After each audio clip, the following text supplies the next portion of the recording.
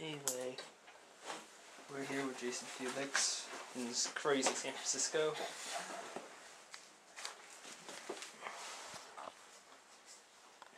He's a concept artist.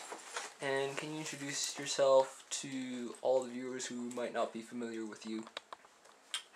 Sure. My name is Jason Felix. I am currently working as a full-time freelance artist, and most of my clients are associated with video game development. So most of it is electronic arts. I've done a lot of work with in the past.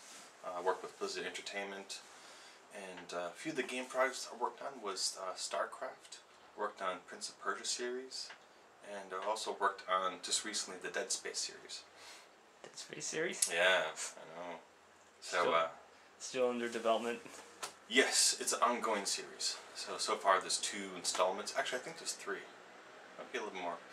And then on the side, actually, I'm developing my own projects. I got books that I'm writing. I got picture books for children's that I'm developing, and also actually on the side, when I get time, I'm actually doing some traditional painting because most of my work is digital, and I'm actually trying to get back into doing the traditional, skill set. I might have a gallery show in Paris next year, so that's why I'm working heavily on these paintings. And what got you interested into drawing art? That's a good question.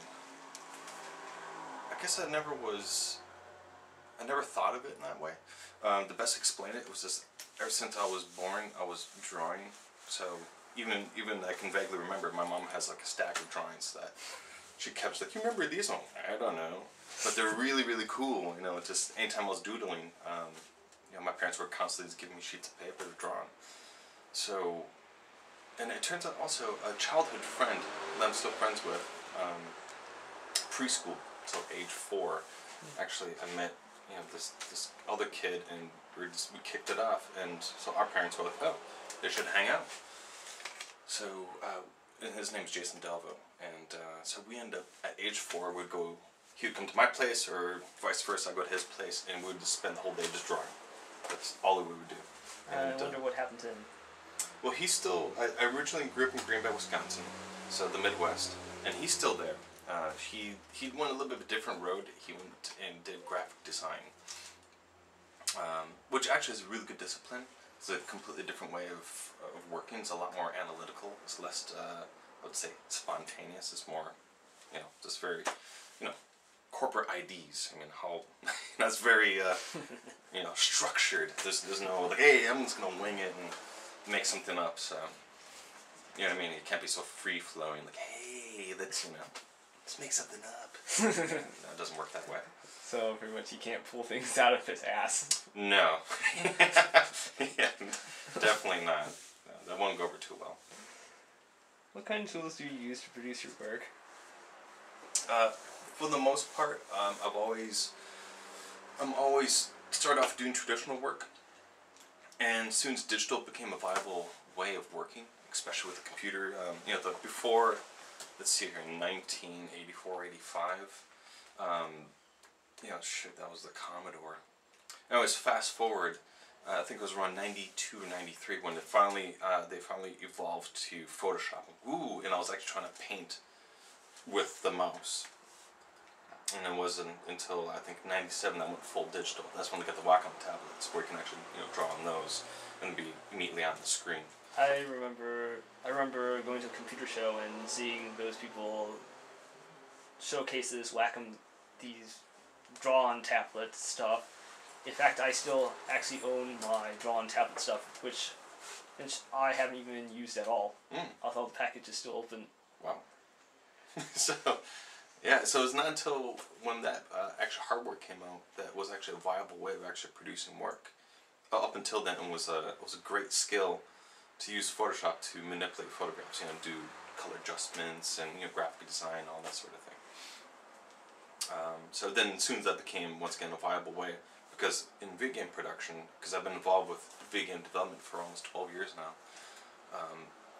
Just creating 3D assets, you had to use Photoshop to generate these texture maps, and then you map it onto the models and blah blah blah blah. So it was a necessity. So But now it's getting to the point where you can be a traditional artist and you can be a digital artist and still find viable ways of making a living. Doing two things at once. Yes. Do you listen to music while you're doing your drawing sometimes? I do. I found recently that I don't. Up until maybe 6 months ago. You know, I was always putting on different music, and I love digital abstract music where there's no lyrics. It's just music and different tones and different patterns and vibrations. This sounds really, you know, like hit of acid or something, but you know, it's just like a music that allows your thoughts to kind of flow. I used to love listening to that music because it really would get me really entranced when I was drawing. And now, actually, I find I need to concentrate on what I'm doing. I can't just look, well, I'm just going to wing it.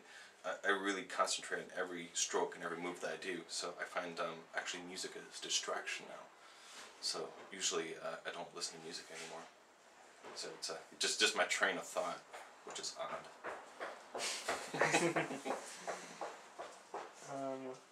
How many games have you played so far for which you had done work for? How many games have I played that I've worked on? Yeah. How many games have you actually played for which you did art for? I see. That is a tricky question because a lot of the games I've worked on never released. So I would say 2. Yeah, 12 years of development, only 2 games. So Starcraft, and not the original one, it was actually the sequel. The second game? Yep. And the other game was Dead Space 2. And that's it. Now, the weirdest thing, though, is that within game development, especially initially when I started off, when I went from 2D side-scrolling to full-on 3D, there's this development cycle where people are just trying to figure out what the engines are going to be. So everybody's trying to write their own code and trying to figure out actually how to get these engines working properly. So what ended up happening was development cycles for games were about 3 to 4 years on average, sometimes 6. There's one game that's coming out actually I think at the end, I think the middle of this year. You mean Duke Nukem Forever? There you go. 12 years. I remember that game that says, oh, we're going to announce it in it's going to be released in this date in 1998, and then they pushed it to 2001 and says, okay then, since we're not finishing it up, we're going to finish it when it's quote-unquote ready. And there was actually even a little promo they did where they actually, because Gearbox took over that after, was it Take-Two? I can't remember the initial company, but anyway, it's a company that folded. Yeah, Gearbox and Take-Two.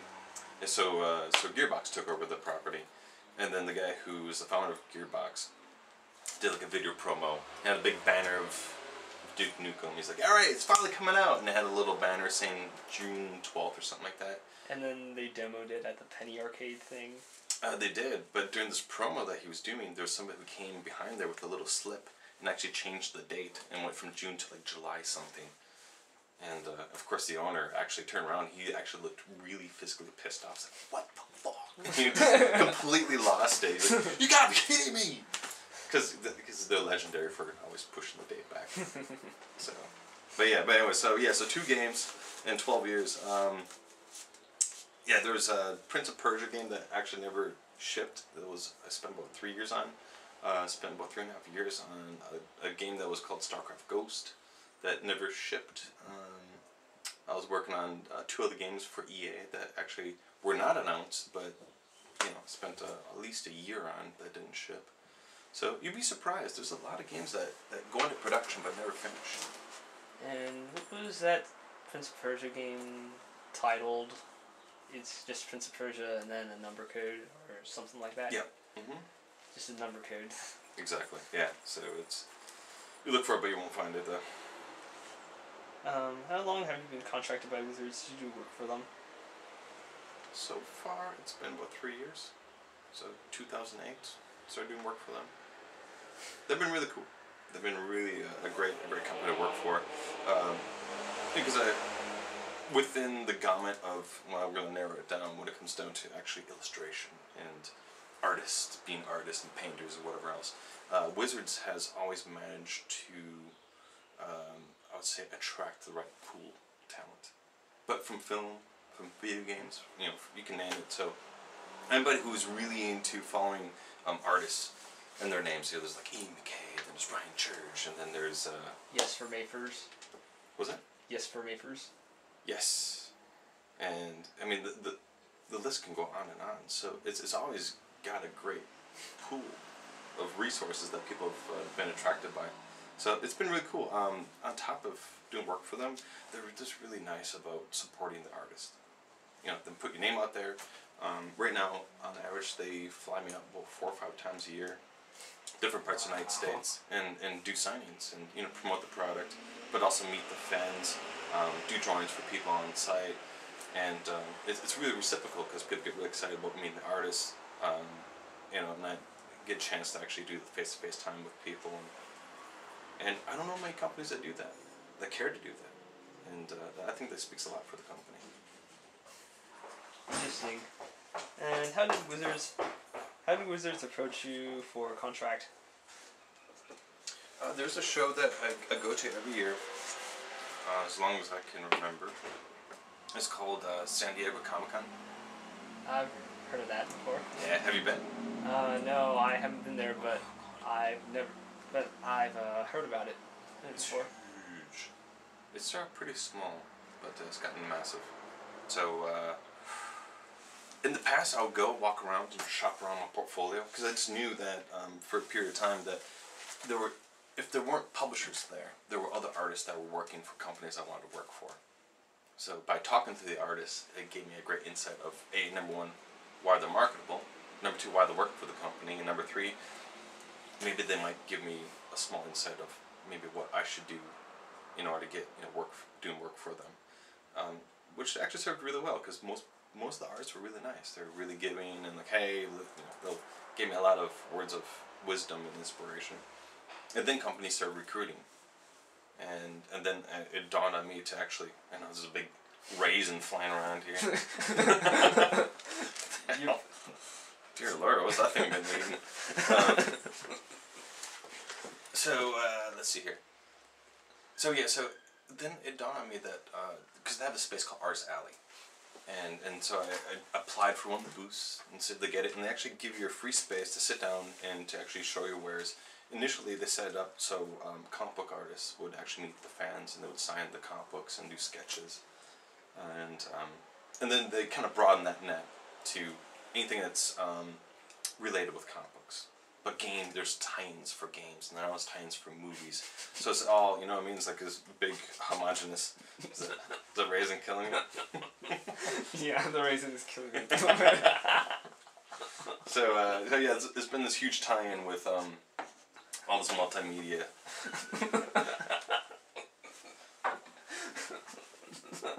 I'll get him. He's big enough where I can probably catch him with this thing. How big is that knife? I don't think the camera caught it. Yeah. It was my palette knife. But it serves as multi-purpose. So you can also swat flies with it. Yeah. You can swat a fly and gut it up. Roast it up. So yes, at the space, then it was an Artist Alley space, and then it turns out that a lot of actually art directors would actually walk through the space and be looking for like unseen or undiscovered talent.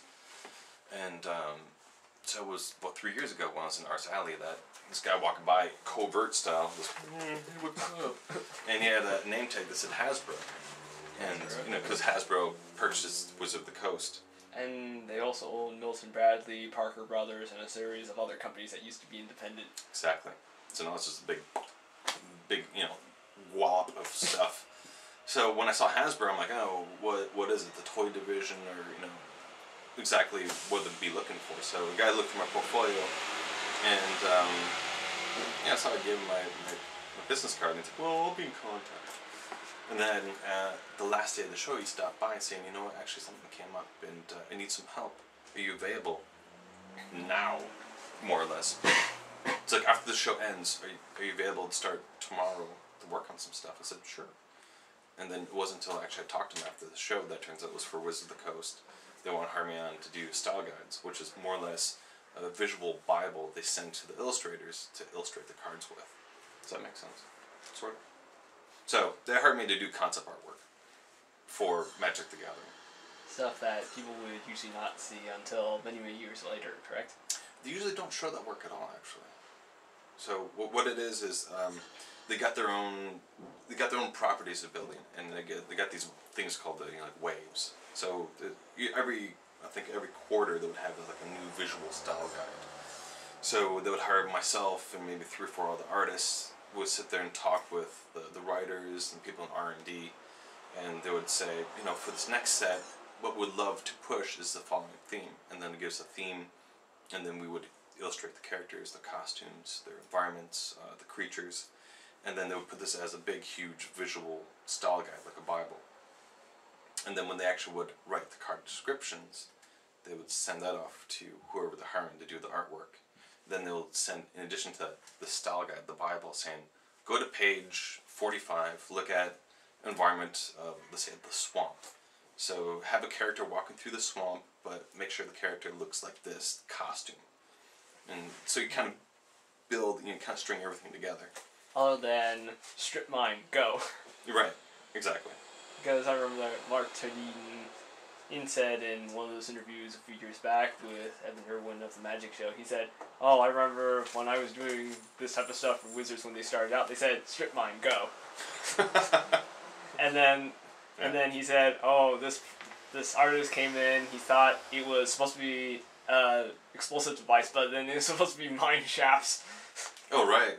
Yeah, there's always, and sometimes the information changes too.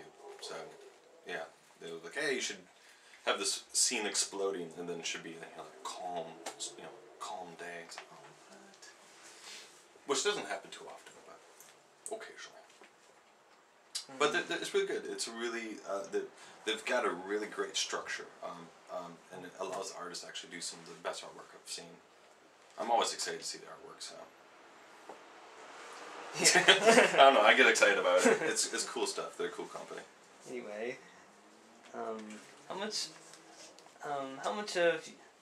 how many of your completed works have been quote unquote graveyarded by Wizards when they ask you to do a specific card, but then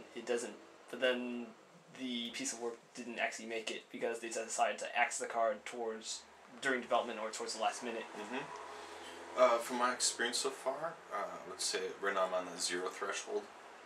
0? Yeah.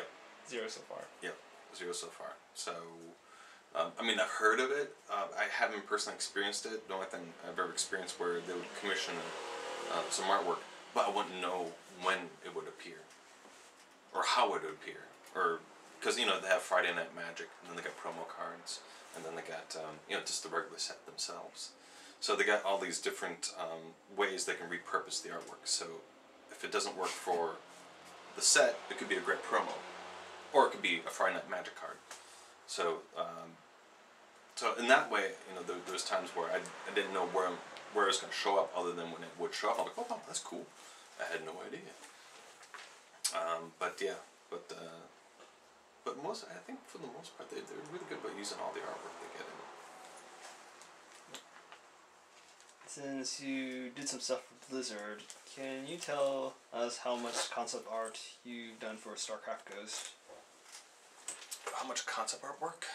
Yeah. Well, that game experienced such a change of hands. So it was a nihilistic hands, and then it went to Swinging Ape. Swinging Ape? Yeah, Swinging Ape. And then Swinging Ape, the reason why I haven't heard of them, because then Swinging Ape was then gobbled up by Blizzard. And so that became Blizzard. So, in all said and done, I think it was in development for 6 or 7 years. Maybe a little bit longer. So, when I was involved with it, to kind of give you the scope of it, I was hired on as the lead concept artist. The concept artist? So you were the lead artist for Starcraft Ghost? That's right. So then I was predominantly in charge of the character designs, creature designs. It was more or less just trying to figure out how to reskin what you see in the 2D platform but into a 3D realm. So it was like, evolving the shapes. And, so that required a lot of feedback from Blizzard themselves. So, Sam Wise would actually oversee a lot of the production work. I would get, footnotes from them. Occasionally some of the producers One few art leads would actually come to Nihilistic, would meet, face to face, would have like a drawing jam, would go over, ideas, essentials. And then when I finished the previs of doing the character and creatures, they did have outsourced a guy named Jay Schuster. Schuster. Amazing draftsman, amazing industrial designer. So he did a lot of the environment work, but he was off-site. He ended up working for Lucas, and he worked on episode 1, 2, and 3. Lucas Arts. Yeah. George Lucas. Yeah, Ireland. With George, and then he went over to Pixar. So I think he's at Pixar now. So anyways, it was him. There was a guy named Corey. Corey was in charge of the ID of the environments. Not environments. I'm sorry, the vehicles. And then after I finished that initial work, then I actually did Cinemax. So I actually did it's called animatics. So I actually would storyboard it, scan them in, do the pacing, timing, and then actually because they're in-game cinematics. And then actually I worked with the director of the cinematics from Blizzard. So he would come up a couple of times. His name was Henry Higgins, and so I worked with him directly for a period of time, working on cinematics. And then after I finished working on that, then I moved into doing models, animation. It was everything. And so when I actually left Nihilistic, it was 3.5 years into the project. Then I heard 6 months later, then that was gobbled up by Swingin' Ape. Swingin' Ape took over the project. And as far as I know, Swingin' Ape completely revamped everything. So they redid a lot of the character design, a lot of the creature design. The scope of the game changed. So there was a lot of new work that was generated from them. And who knows how many more artists from Blizzard actually worked on it. So there's a lot of people actually. I heard from Blizzard that they have not actually axed the project when they revealed their list of all the games that they had cancelled. That'd be sweet. I have no idea. Who I knows? mean, I would love to know. Honestly, I would love to see the project finished. It's to me, there's nothing more frustrating than to work on a project for a long time than have it go and get the axe. So maybe it might earn the top spot for vaporware for games. Yeah. Because previously it was Duke Nukem Forever. Yeah, right, exactly. Well, it seems that right now that Starcraft, the re-emergence of Starcraft, and by the way, so when I mentioned earlier that worked on Starcraft 2, so the art director, Sam Wise, he pretty much told me in person that a lot of the work that I did for Starcraft Ghost, that they repurposed it, and they used used some of the images in Starcraft 2, so. Well, I never directly worked on the project. They said they utilized my work for the project. So, and I was hoping to get them. So do I get a copy? Which I didn't, but that's cool. It was flattering to know that I was still somehow indirectly involved with the project. So. Ironic. I know, isn't it? Anyway. Has Brian Kibler approached you yet to do art for Ascension? Which person? I'm sorry, for Brian Kibler. Oh right. Nope. Nope. No. No. I actually haven't heard. Heard of Ascension? Yeah. I mean, I'm aware of it, but I definitely haven't heard from anybody that's involved with the project. Okay. But that's a very curious question. That'd be very ironic. Next week, I'll send you a phone call like, hello? Wait a minute. How do you sign your signature? How do I sign it? I have a piece of paper in my bag. Well, it's transformed over the years. It sounds really odd to say. It used to be a symbol, and then it became an insignia. And then it just became my last name. So, yeah. Excuse me. Whoa. So, That's the way it was forever. How many years was that? From 1992 until 1998, 1999. So if you see a lot of my concept artwork, it usually has that insignia. Also my illustrations, because I did stuff for White Wolf for the longest time.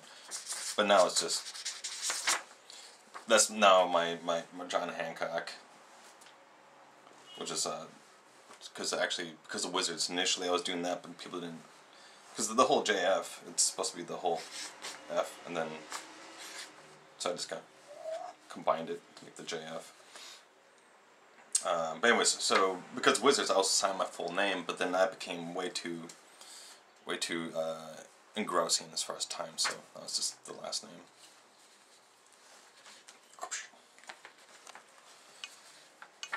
Let's see. Let's see.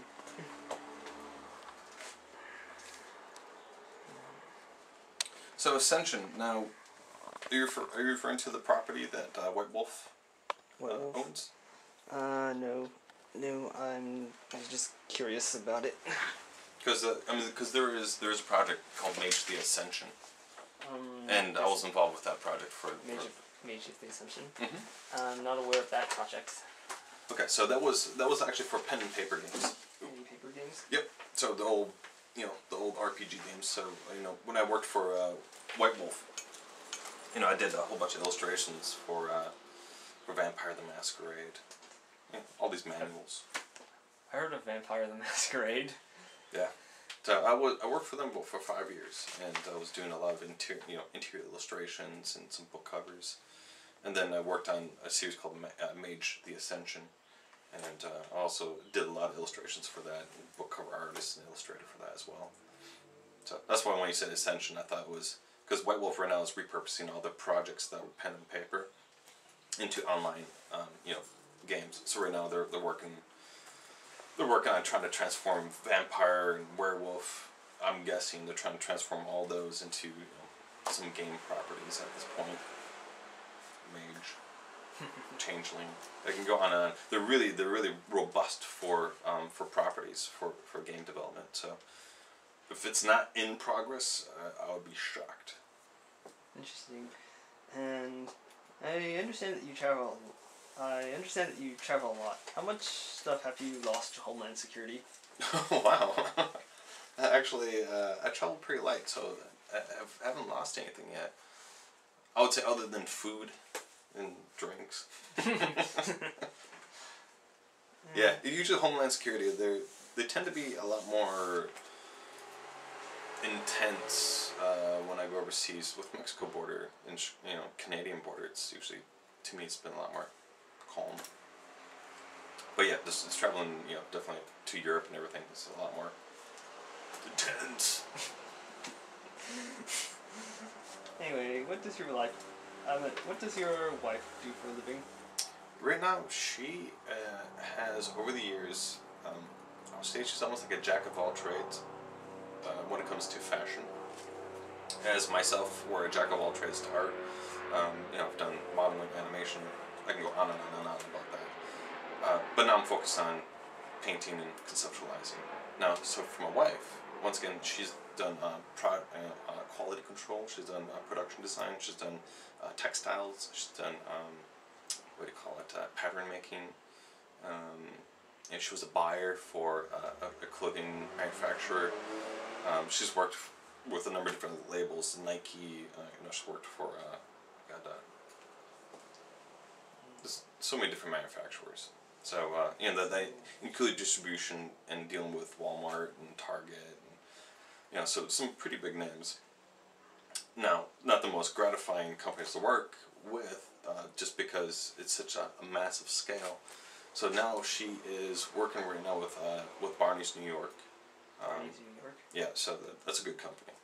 And on the side right now, she's actually working on her first fashion line. And once she has that launched, she has a few places where she's going to do consignment, and then she's going to shop around her portfolio, see if she can get back into working full time as a fashion designer. So in my opinion, she's a fashion designer right now, and I think she's going to do wonderful things.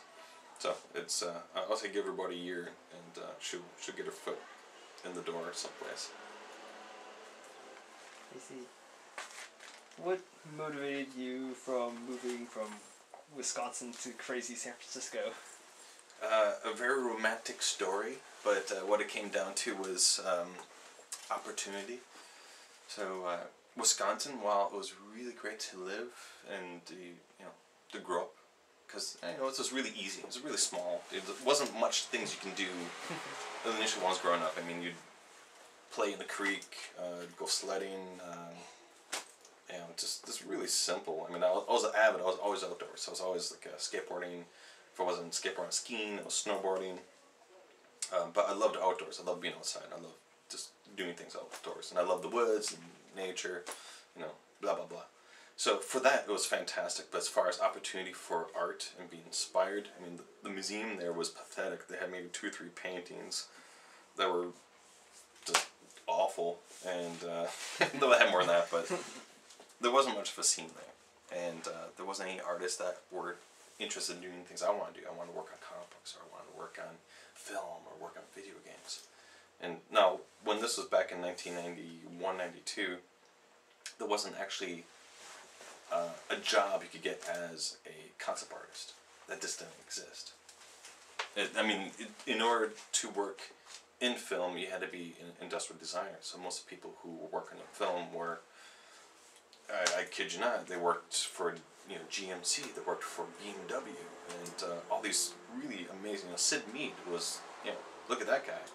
He happened to be the amazing industrial designer, but he got hired on to do some film work that was in tandem with what his skill set was already. But once again, that job was not available. So when I was actually wanting to get into this field, I researched. I looked around New York, Texas, and LA and San Francisco. And this is before the internet. I know, hold on. The only way I could find the resources to find out where the market was actually going to the library using the Dewey Decimal System. And find periodicals like Yeah, I remember that.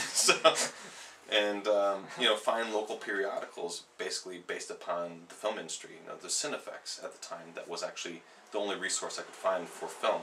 For video game development, there wasn't anything other than a few articles here and there in some gaming magazines that I would find. And and I wanted to go to school to study concept design and illustration, and there wasn't anything in Wisconsin for that. So I decided that I'll do it myself, self-taught. And so what led me to San Francisco was that I put together, and by the way, I was freelancing for White Wolf, doing those black and white illustrations, which didn't pay. It paid $20 an illustration. So I was doing 10 illustrations that would take me 10 hours to do per illustration, and getting getting $20. I mean, it was nothing, but it was me getting published. So I was working at Kinko's. So I utilized my time at Kinko's to put together a portfolio and just spray it everywhere I could. So I sent to New York, sent to some places in Texas, LA. You kind of get the idea. I hit wherever there was a market. And I made myself a promise that the first place that would write back to me, whether it be exception, rejection, they want to see more materials, that's where I'd move. So I got my first letter a week later from San Francisco where I was rejected. So I booked a flight one way, one suitcase full of clothes, one suitcase full of art supplies, and flew to San Francisco. Never been to the city, went downtown, found a weekly hotel in the Tenderloin. By the way, 15 years ago, moving to the Tenderloin, holy crap. It was, oh my god, it was not cool at all. Yeah. A guy can take a piss in there and nobody would care. Oh, God. People just shooting up and just women just hanging out and selling the wares. And, I was fresh from Green Bay, population 50,000. And I come here and it's just like homeless 3,000. So I was really unsettled. I was really freaked out. And I had a portfolio that was a newer portfolio. I went to the offices that turned me down, literally show up in person. I said, hey, I'm here and here's a new portfolio. And they were shocked, like, what are you doing here, man? We kind of sent you a rejection letter. I went, yeah, that's great. So anyways, you didn't see my new work, so here you go. And they didn't get back to me, and I showed up a week later with another portfolio, and to the point where they were really uncomfortable, but they were nice about it and saying, no, we don't have a vacancy, but we'll keep you in mind. So, so I ended up transferring my job from Kinko's to here, because I didn't have any other job, and was able to live off of that. And this during .com boom, so it was, you know, rent here was just ridiculous. You know, it was just crazy. So I was able to find a place that was really affordable.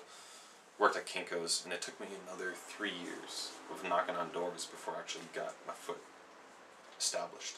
So yeah, that's my whole romantic story. Why I came here. Yeah, very romantic, isn't it? It was destiny. Anyway, will you be signing at Worlds this year? I don't know. The World Championships is going to be held in San Francisco at Fort Mason this year. No, what's been really odd is that anytime there's actually been either a Grand Prix or a pre-release or something like that within the city, they usually don't contact me about it. But sure enough, I'll be contacted to go to Virginia or Atlanta or you name it, like the other side of the continent. I'll be over there. But so realistically, I don't know, and usually I won't know until I would say maybe like a month before the show, before the championship. I usually won't know until then. So it'd be cool though. But you'd be pleasantly surprised though to know that actually there's a lot of Magic artists that are actually here in town. So there's Jason Chan, there's a guy named Mike Barrick. Hold on, let me write down. Let's see. Jason Chan. Who else? Mike Barrick. How do you spell his last name? B-I-E. But B-I-E. And Mike, don't hold this against me, but M-I-E. M-I-E. B-E-R-K. B-E-R-K. Witt. And then Brockman. Huh? What was the last? Brockman. What was the other name Witt. again? His first name is Witt. W-H-I-T. W-H-I-T. And what was his last name again? Brockman. And don't hold those against me with Witt too. I just fear them mispronouncing the last names. Like, man, I thought we had something special. This guy's a dick. Mispronouncing my last name or misspelling it. Just like what Michael Moore said in that movie Bowling for Columbine, the president bombed another country again to which we cannot pronounce. Exactly. Oh shit. There's like a Michael Sutphin who lives here in town. How do you spell his last name? No, this one I do definitely know. Sutphin. S-U-T. S-U-T. F-I-N. F-I-N. Yep. Interesting. I've heard of these. I've heard about 3 of these 4 artists so far, and I didn't know that they were in town. I thought like the majority were over in Seattle or. Yeah. Oh, there's a pretty big hub here, and those are the names I can remember offhand. I'm pretty sure there's probably 4 or 5 more that probably I could probably list off if we get down to it. No, actually, the first 3 that I mentioned on the list, they're associated with a company called Massive Black. Massive Black. And Massive Black is a third party. I don't want to say third party. They are an art house that is usually doing development work for film and also video games. And they house some of the best damn artists that I've ever met.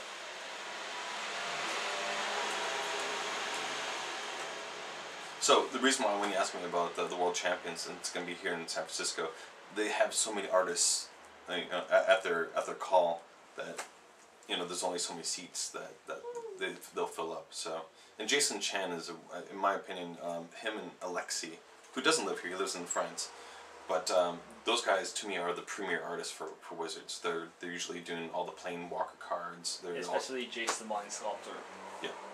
So that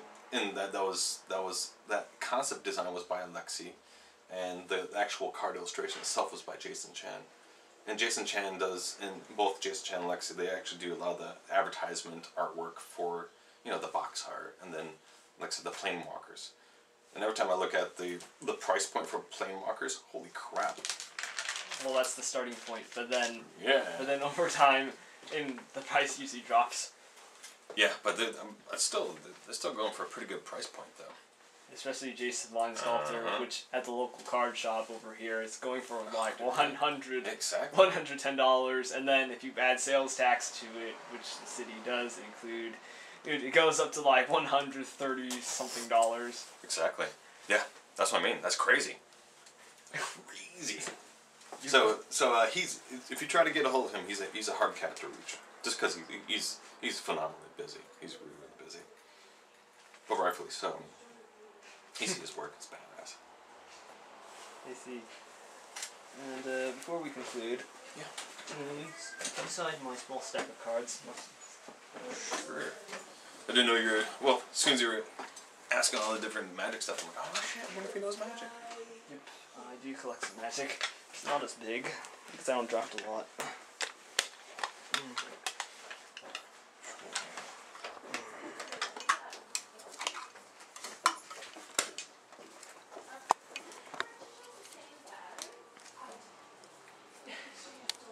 Well, so far as long as it's been a lot of fun actually working on the cards, and as long as they like the work, they keep on having me on board. It's gonna be awesome.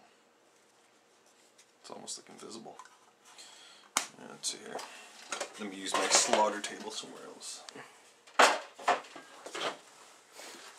So one thing that, along with doing this traditional work that I've been doing, is just that I'm actually going to get back into doing, actually getting some of my cards actually painted, because right now it's all predominantly digital.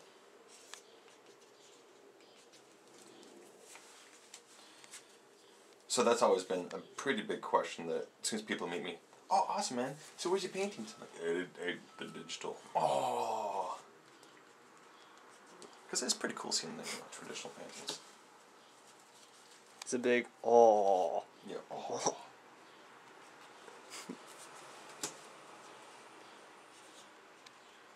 Because for a period of time, actually, one thing I experienced, I've been talking with the art directors from Wizards, is that they're really, really supportive once again with keeping traditional artists, fed and employed.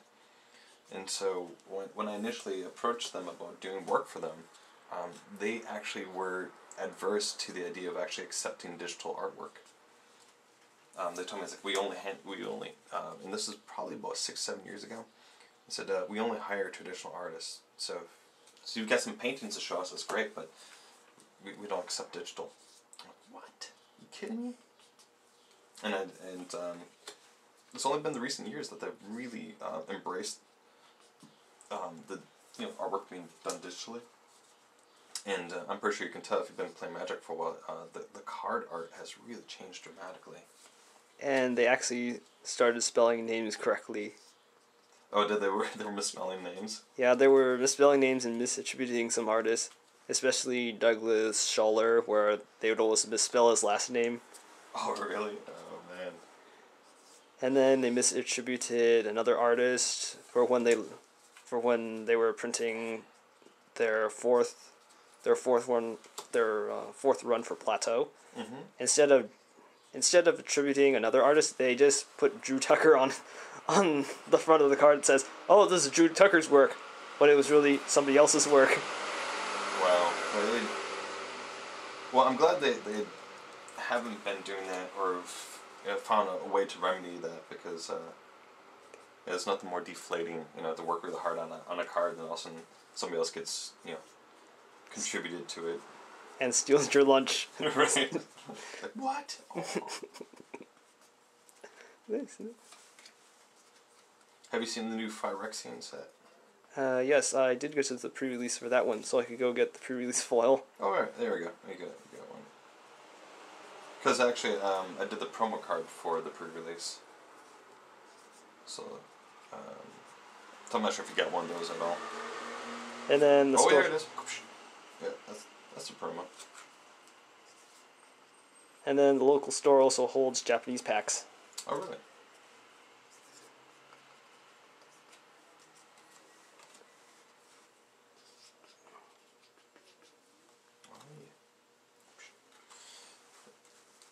it's been a trip to work on this stuff because initially they they hired me on to do conceptual design for them, which then led into actually doing the actual illustrations. So it's been a treat though.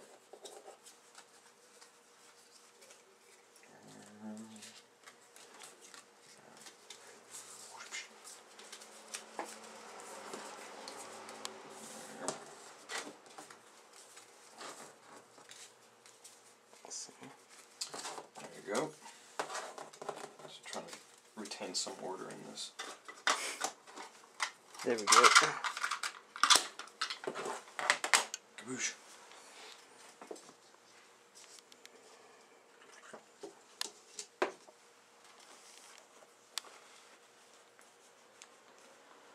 So, what was the description like for the promo card? There was already the person, the main playing deck for for her was already illustrated. So I'm pretty sure you've seen it, and it was Jenna that actually did the illustration.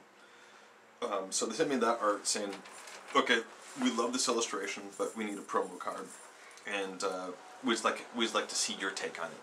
And they sent me the actual design of what she looked like. And I'm not sure if you've seen what the original design looked like, but it was crazy. It was so her, she's that's like her little head and their arms, her little horns, and then she was on this huge body, and it actually had a mouth. It was supposed to be all metal and corrugated.